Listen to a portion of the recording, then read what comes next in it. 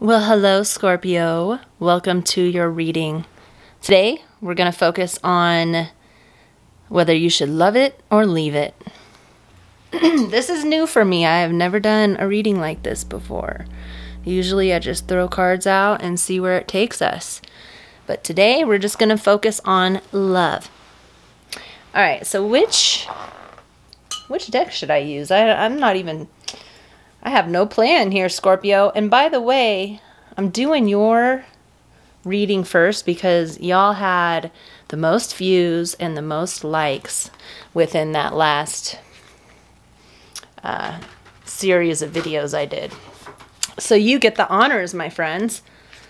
So start putting in your energy and focusing on who it is that you want to get messages about.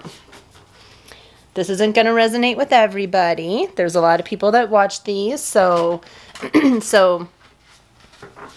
you know, take what you resonate with and leave the rest. I don't want to be responsible for any breakups if it's not your story.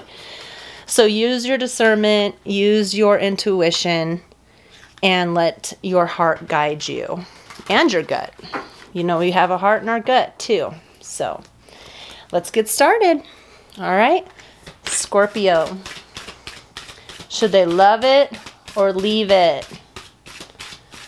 Love it or leave it, Scorpio. Scorpio, love it or leave it?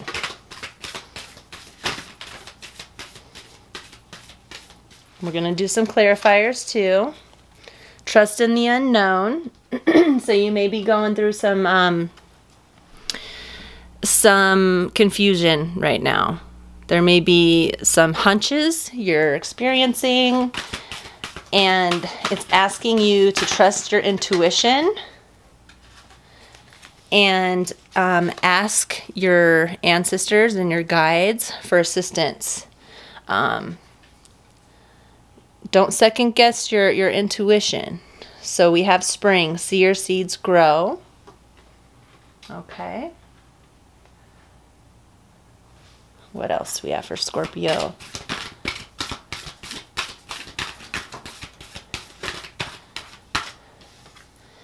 Protection guardian. Drop your shields. Okay. So you may be having you maybe have somebody on your mind. Now, keep in mind this is my first reading after a couple weeks, so forgive me if I stumble for a little bit, but we're going to get this. So, the protection guardian, drop your shields with see your seeds grow and trust in the unknown. So, it looks like there is some manifesting you need to do. And then once you put that manifestation into the universe, you need to let it go, but water it with positive thoughts and emotions. And then don't let that ego mind control what happens after. So dropping your shields, you can still be protected while dropping your shields. If you drop your shields, it doesn't mean you're not protected. In fact, sometimes those shields keep us from experiencing the love that we want, right? So as long as you trust, and when it comes to another person, it's not always the best thing to manifest or do spell work or anything like that when it comes to a specific person, because that person may not be meant for you. I know that's hard to hear, and we don't want to hear that always, but just think of the feeling of what you want. What would it feel like if you had that full, complete bond with somebody? And, you know, that communication, that physical attraction, what would that feel like? Hold on to that energy and allow that energy to bring in whatever it is or whoever it is that resonates on that level, right? Because if you're focusing on one specific person and you're trying to manifest them, then you might be kind of sabotaging yourself because that might not be the right person for you. It might be somebody who's on a totally different level, and they may bring in a lot of conflict in your life. And so the best thing to do is just focus on the feeling of what that true love feels like to you. What does it mean to you? And then just hold on to that vibration of what would it feel like in the end to have everything you want in a lover.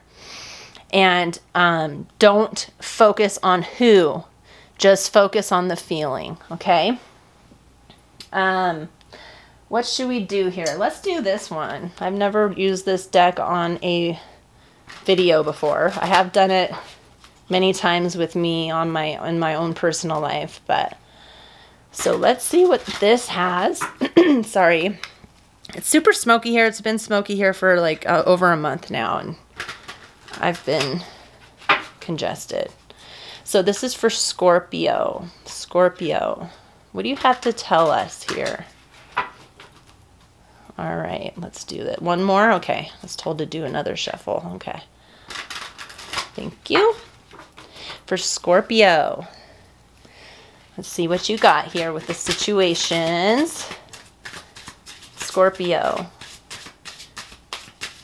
Scorpio. Okay. So we have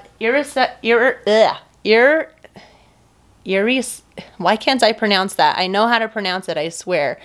Irreconcilable differences. There we go. So divorce, final. Anxiety, scared and panicked. So some of you may be going through a separation with somebody. And even if you're not married, it can still just represent a separation with somebody that you may have been with for a long time, or even that you weren't with for a long time. It just means like, obviously, there was too many differences, too many things going on, too many obstacles that are getting in the way, and it's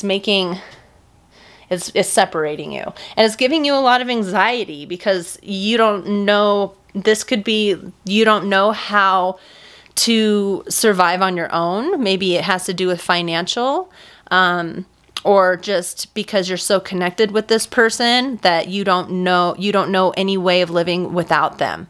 And so your guides are asking you to trust in the unknown, because if there's stagnancy within a bond, then that just means that the waters are going to get very murky, and it's not going to be plentiful for you anymore. It's not going to be healthy. That water is going to be tainted. And so if things are stagnant, then it's time to get the waters flowing again so that you can cleanse all of that. And of course, anxiety and panic and being scared is a natural process of, losing someone, but it opens the door for you to connect with your higher self.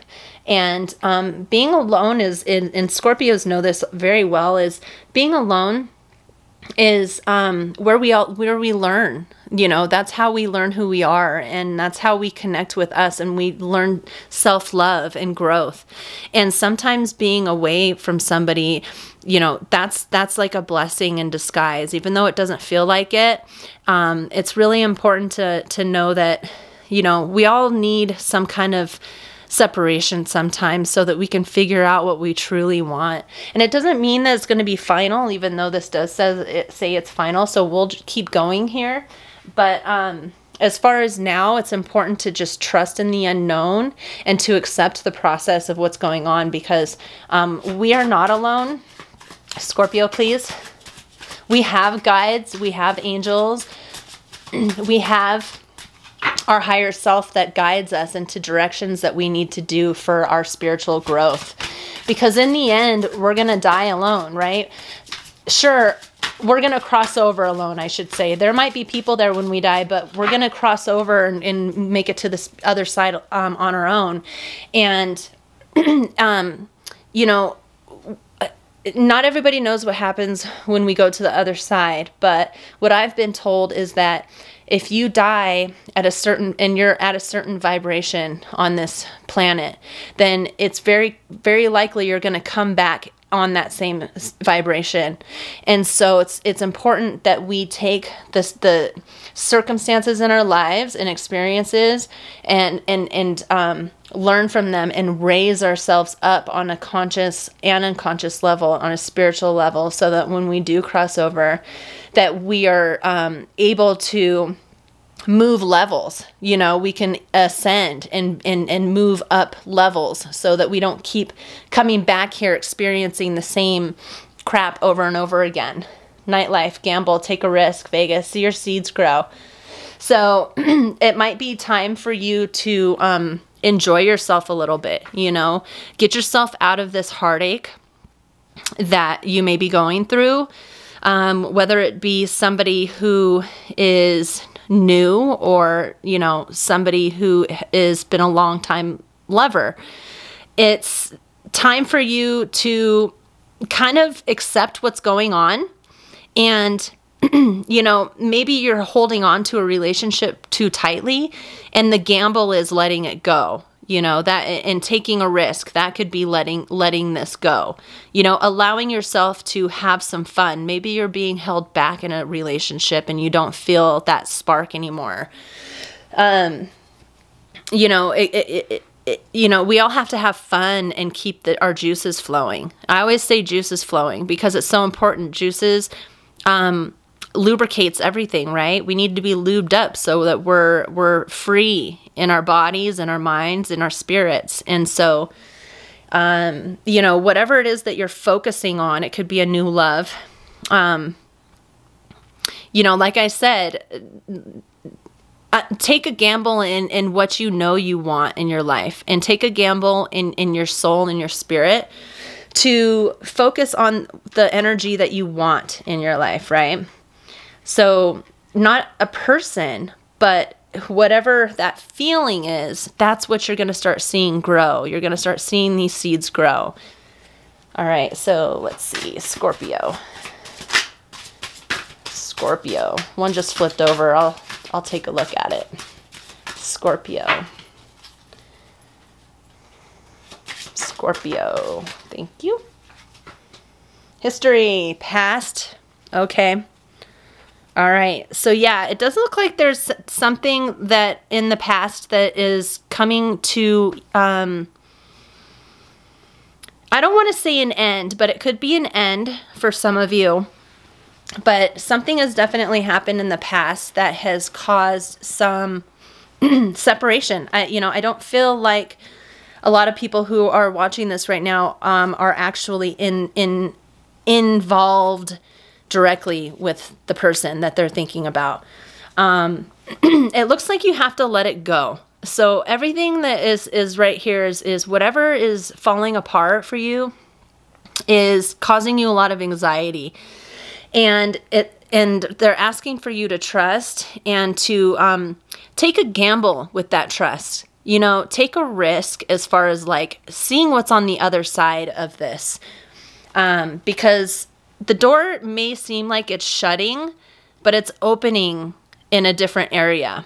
You know, for what, every door that's closed, a new door opens. So whatever has happened in the past is history, right? You may have had a lot of history. You may be going through a lot of, like, you know, memories in your mind, and, you know, dropping your shields. Maybe this could mean try to focus on possible, because it always takes two for separations, right? So it's important to reflect on things and to see what our history, what our patterns are. That have possibly created this ending. To drop your shields and to know, like, it does take two. It's not just one. But regardless, it's all about acceptance and knowing that it's okay to let things go, right? All right, let's do this. I'm just playing it by ear right now. I don't. So let's try this and see what happens. So this is for Scorpio. All right. So let's do, what does your person want to say to you, Scorpio? What does your person want to say to you? Yeah, I definitely feel like this reading is meant for people who are already involved, or maybe going through like a confusing situation with somebody, but you already know them. I don't think this is for people who are completely single. Ooh, that's all right. Okay, let's do. So what does Scorpio's person want to say to them? Scorpio's person, what do you want to say to Scorpio?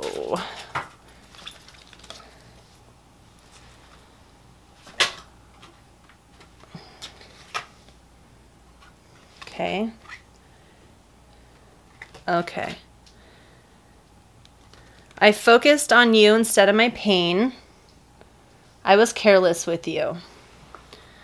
So they may have a lot of inner conflict, some inner demons that they've been suppressing for a long time. And it's probably caused a lot of bad habits, a lot of patterns that were not healthy within the relationship. And instead of the person focusing on how they felt, they suppressed it.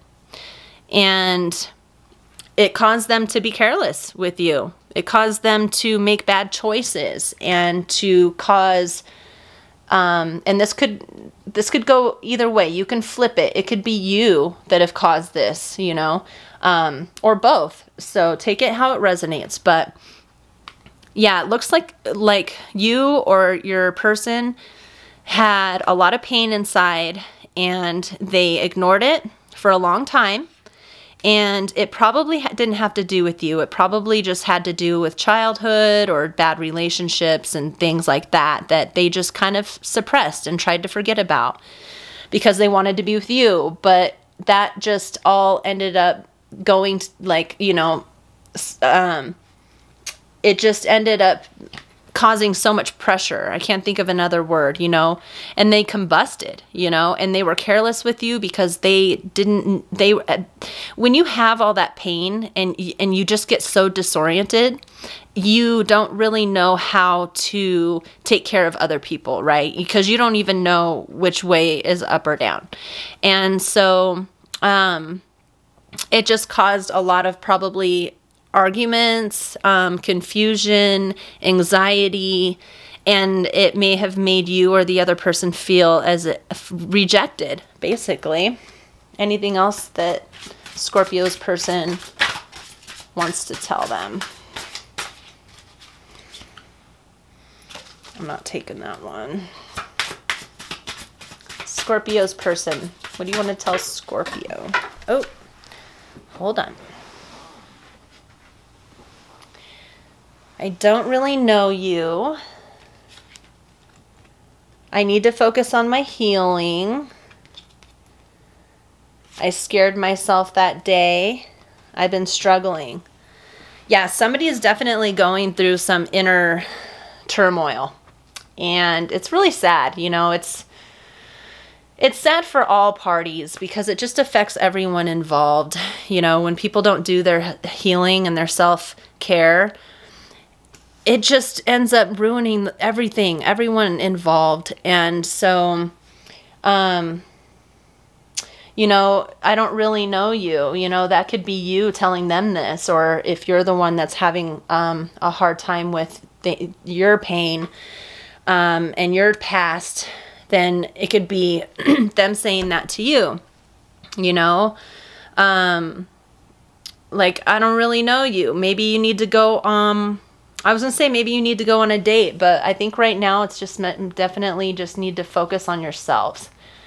Because the person that, you know, sometimes we suppress things so much that it can change us. And then we start acting like a different person. And that can actually be kind of scary, you know, because you thought you knew your husband or wife, but yet all of a sudden they're acting like this completely different person because they haven't focused on their demons and their demons. And I say demons in quotes because, you know what I mean when I say demons. Just their pain, you know, their experiences, but their pain. I need to focus on my healing. Like, obviously, that's what needs to happen here. I scared myself that day. Somebody might have gotten a temper. Maybe they did something stupid. And, you know, they're starting to realize what the problem is. Will they do anything about it? I don't know. We can pull a couple cards and see what happens there. But they have been struggling. Either you or them, they're struggling. So it really is important to have compassion for people who are struggling like that. I know it's really easy for us to fall into this blame game, but you know, we all have different experiences. Even if you've been with somebody for a long time, we don't know everything, you know, and some people really hold in their stuff. And, you know,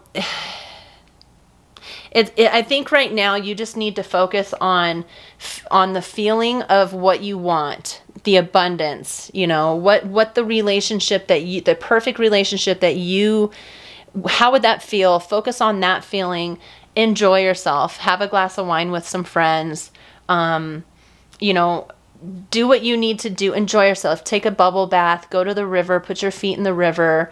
Nightlife can be like in this situation, it just means to do some self-care and to try not to focus on this so much, because it's only going to bring you to the pain that they're feeling, which usually that's what happens when we're in relationships where people are bottling things up.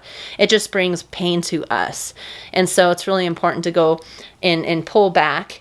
And, you know, as much as it hurts, it's just really important for us to pull back and focus on what makes us happy. All right. You're so easy to see through. Yeah, so it's interesting because I don't even know you, and then you're so easy to see through. So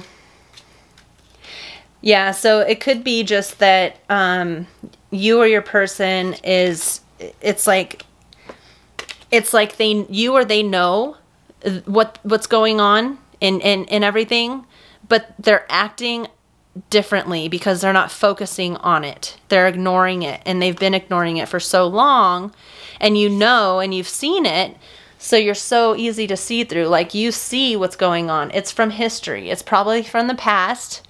It's probably because you or they haven't dropped their shields and actually worked on the pain from the past, and you're seeing through that. Like, you know where this is stemming from, but you don't recognize the person that it's creating from all the repressed emotions. All right, let's pull some tarot. Which ones do I want to pull? We'll pull these. All right, this is going to be for Scorpio. Oop.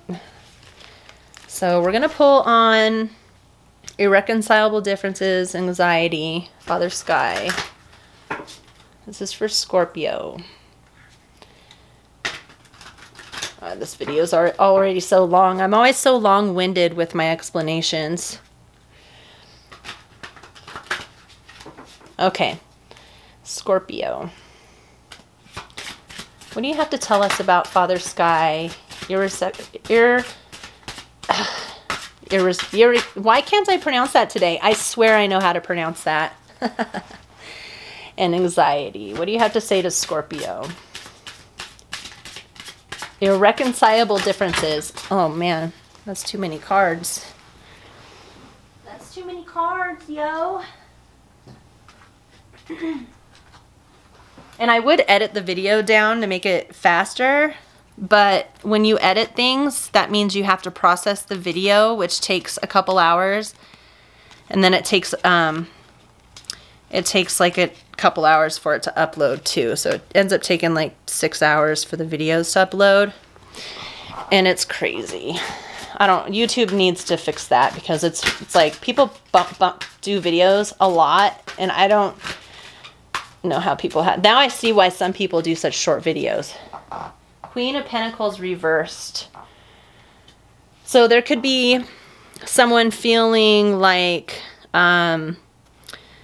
maybe they had a mother in the past that was not there for them as far as money went, or, you know, maybe they left the home without, they left the home and they made it to where there was only one person, one parent involved, and it made things really tough as far as it went with money.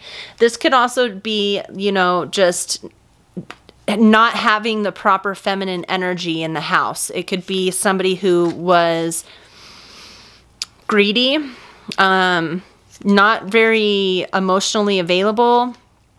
It could be, you know, that could be how they are feeling right now. They're just feeling like, I'm not emotionally available, I'm not strong, like I'm not confident.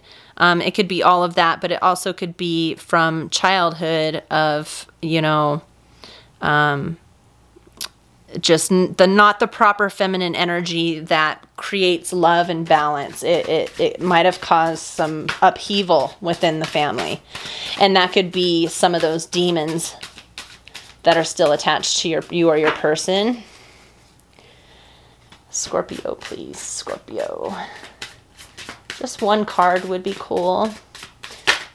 Sum it up for Scorpio. Oh, okay. We'll do 3. So we have 2 of Wands, King of Swords, 3 of Pentacles. So somebody is very much in their head. They feel they're confused. They have decisions to make. It looks like they may need therapy, or maybe they're going for therapy. If they're not going for therapy, they probably should. Because it's just like, when I look at the 2 of Wands here in this specific situation, it just looks like this person is just like in a daze. Like, it's like endless confusion, you know, endless decision making where I just don't know which way to go. And then the King of Swords is a very, very sharp tongue, very intellectual person. And then the 3 of Pentacles is like cooperation, teamwork. So that's where I'm thinking, like, therapy could be very helpful in this situation. And I think what I'm catching on intuitively is therapy for just the one person. I wouldn't say couples therapy, even though of course that's good too, but I would definitely suggest just going to somebody with the smarts to help you understand, or help them understand why they can't make decisions, what's going on.